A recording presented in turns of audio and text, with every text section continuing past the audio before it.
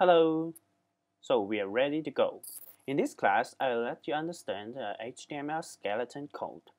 And now please download the html_skeleton.html file I upload, and then you open it in your favorite text editor. For me, my favorite text editor is the Sublime Text. So now let me go through it line by line with you. The first line is the doc type HTML. This line declares to the browser that my file is an HTML file and please read it in HTML style. This is important because if you don't declare that it is an HTML file, the browser may not know how to read it. The second line is open arrow HTML close arrow. It comes in pair. This line marks the start of HTML with an open tag, and the last line marks the end of HTML with a close tag. And all the contents of your website should be placed in between the two tags. Otherwise, nothing will be shown. Inside, we have the head elements and the body elements. Head elements is the container of metadata. Metadata is about the HTML document. For example, we can include the title of the web page. In the skeleton code, the title is, this is the title of the web page. We can see what it looks like.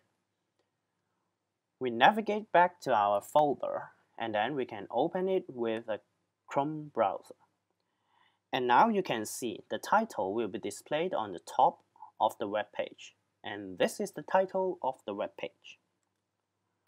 We will also use style tag, and also the script tag in the future. Next is the body elements. All your web content to be displayed should be placed in between the body tags. For example, I can type, please show me something. And then the circle dots on the top of the file indicate that your file is not saved yet. To save it, you can press Command S in Mac or Control S in Windows, or you can save it with File and then Save. Now, open the HTML in browser and you can see what you typed in. Now, this line is what you typed. To verify this, we can modify it. For example, please show me the text. And now you save it. Go back to the Chrome and then you reload it. You can see it actually changed. So now, you already understand every line in the skeleton code. Congratulations!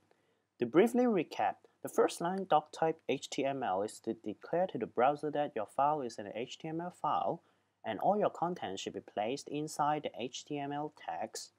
All your metadata should be placed in the head tag, and all your contents to be displayed should be placed in the body tag.